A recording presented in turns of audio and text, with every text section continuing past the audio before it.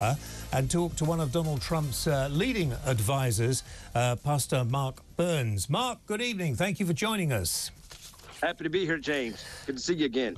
Now, an overwhelming victory in the U.S. election contest in Iowa.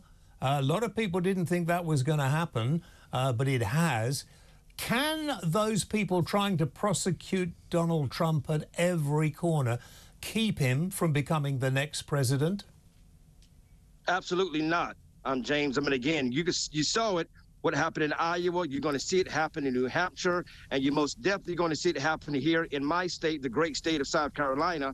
The overwhelming support of President Donald Trump. Again, just yesterday, breaking news, my friend Senator Tim Scott of South Carolina dropped out of the presidential race, just now endorsed President Donald Trump. So the Republican coalitions are coming together to support Donald Trump. And so this foolish attempt to block Donald Trump from being the next president would be a foolish thing for the liberal. I mean, they've done crazy things, but that would be even more They're worse. strengthening him. Right. Every time they do that, we find more corruption, like in Atlanta, in Georgia, the DA that is having an affair with the leading prosecutor against Donald Trump and paying him way more money. This is all documented. It's like a banana republic. Right, that is happening in America. If Donald Trump wins the next election, do you think he can make the world a safer place? Without question. I mean, he's done it before. I mean, we were not in any type of war when Donald Trump was president. But here we are with Korea. Here we are with Russia invading Ukraine, right? Iran. We're seeing China on the borders, right? We're seeing the rumors of wars, the Bible calls rumors of wars, that is happening because people don't respect or have respect for America like they used to. And Biden could have carried on with the Abraham Accords, but he didn't want to finish it because he didn't want Trump to get all the praise. So they've actually caused this problem with Iran by Biden's stubbornness. Why is it? And don't let Donald hear me say this. I know you play these shows to him occasionally, but do not let him. He loves this show. Yeah, no, I know. And I think, I'm sorry to say, I think Donald will be great as the next president of the US. But why, in such an enormous country with so much power, are your potential leaders so old? Well, you know, that's a very good question. I mean, I think it has a lot to do with wisdom. And again, I think Donald Trump has proven himself to be a strong warrior. I can tell you right now, we were on the plane with the president, and we had just done 3 events speaking all over the nation. And myself and Rudy Giuliani and everybody that was on the plane, we were exhausted heading to our 4th event. And yet Donald Trump, strong as an ox, going through magazines, going through book reports, constantly moving. I mean, this guy is an ox. He is not like the, unfortunately, Weekend at Bernie's, Biden, Weekend at Biden. That's a very popular show here in America, that those that get it, that he's pretty much dead. He's a dead man walking, and I pray that he gets the help that he needs. But he clearly is not mentally able to be the next president of the United States of America. Donald Trump is the complete opposite. That man is a pit bull. When I hit him on the back in the Oval Office and he turned and looked at me, he gave me a look like, Mark, hit me one more time. We're going to be having words, because that man is a strong pit bull. He's on top of everything as well, isn't he? He's always looking at the media, and he seems to know world situations, which is unusual for an American president. Well, I mean, because he's most definitely in the know, because he's a people's president. That's why there's overwhelming support for Donald J. Trump to be the 47th president, even amongst black men. We see the indictments that's coming down. And again, for the first time, President Trump now knows what it's like to be a black man in America, because that has happened over 400 years to countless numbers of other black men that has been indicted. Donald Trump is winning the support of the black community. And this is just the beginning. I've got to ask you this question. I mean, a lot of people on the Democratic side try and paint him as a racist, a far-right winger.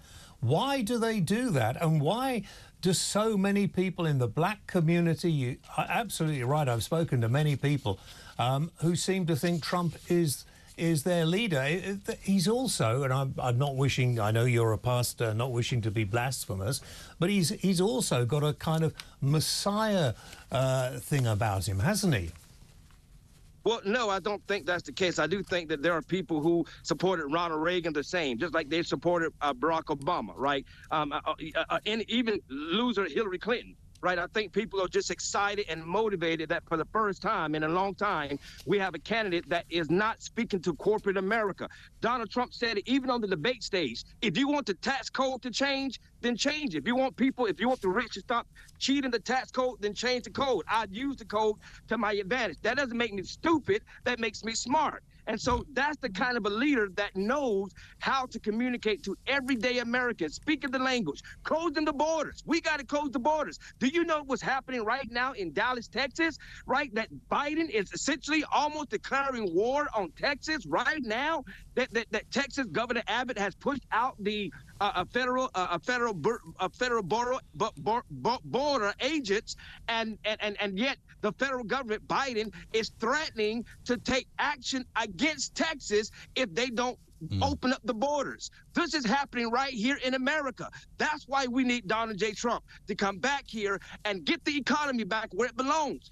Biden's economy has destroyed America. Trump raised America, and America knows that. We got to close the border, stop this active invasion that is happening in America, get Joe Biden out of office, and make sure we restore our democracy that the Constitution protects. Well, if that happens and he gets in at the next election, maybe he could come over and do the same for us with the illegals coming in on our southern shore. But last time you were on, you said something. I wasn't sure whether you said it in joke or whether you meant it. But Donald has now shown that he has, in the last 10, 15 years, become quite religious. And you said that you thought he might have been sent by God to help the world out. Do you really think that? Well, the Bible's 100%, James. The Bible's very clear that God chooses the leaders. However, and I know that it doesn't necessarily always make sense to us, but God raised up Donald Trump. It is clear that God has raised Donald Trump to empower the modern church to carry out the Great Commission in this dispensation time period. God is anointing Donald Trump to do that, and that's why we are winning. And again, if you can see your lips moving, but your sound's gone. In South Carolina, in South Carolina, we just passed a law blocking transgender surgeries to minors. Good. This is a major thing that is happening in America, and the country is rising up against this woke agenda led by Joe Biden. Yeah. Listen, you've gone sideways on our screen. You lost weight now. You're looking good. You're looking good, man. You look very good. Even sideways. Oh, there you are. You're back. Can I ask one question? Hi, it's Lizzie Cundy here. Can I ask a quick question? Sorry. It seems to me whatever Biden throws at Trump, any dirt, it just makes Trump more popular and stronger by the minute. And Biden is just losing this battle, isn't he? Definitely. Well, I mean, that's just another proof, the piggyback on what James just asked. That's another proof that the hand of God is on the life of Donald J. Trump. This is unprecedented. This Donald Trump, in any traditional sense, would have been kicked out of the race back in 2015, 2016 when I was with him, right? There is no earthly reason for him to be as popular as he is unless the hand of God is over this man's life. He is anointed to be the 47th president of the United States of America. They should have just left Donald Trump alone, but they had made him unto the voice of the voiceless and a champion to those who feel like nobody fights for him. He is most definitely our warrior here in 2023 and 2024. Donald, we'll talk. Donald. Sorry, that's a slip. Mark, we'll talk again soon. For the moment, stay warm. I know it's cold over there at the moment. Thank you very much indeed. If God is choosing all the leaders, what's he doing in the Middle East then? He picked Biden as well, didn't he? Yeah. And Sunak.